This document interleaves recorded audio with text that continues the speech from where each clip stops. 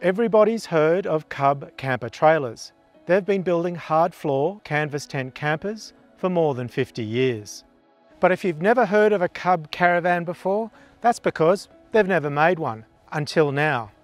Cub has launched its first ever full-size premium off-road caravan, the Cub C16. Let's see what it's all about.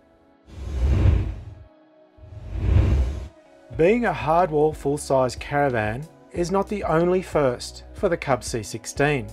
It's also the first time a Cub has been priced so high.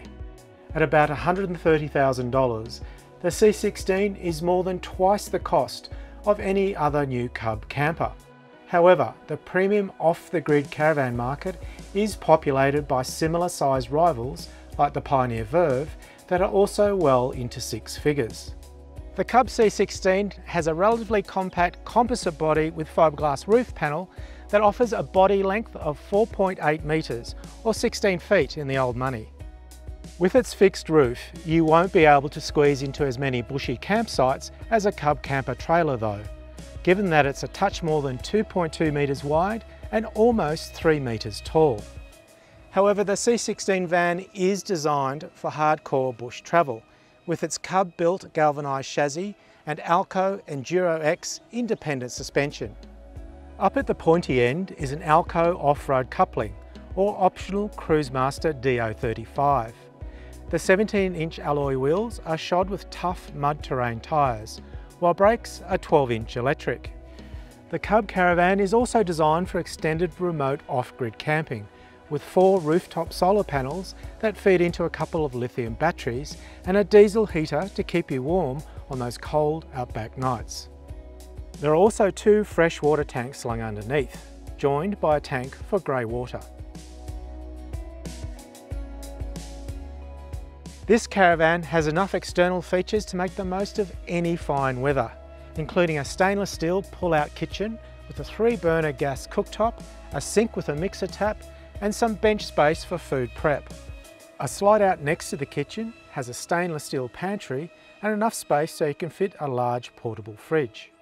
The C16 also has plenty of storage with external access, including a large front boot, a tunnel boot, and 2 lockers on the off side, while a diesel tank, twin gas bottles and 2 jerry holders are housed under a protective cover on the A-frame.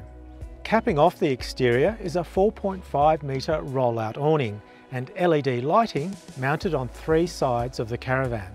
Step inside and there's just about everything you'd expect from a luxury compact home away from home.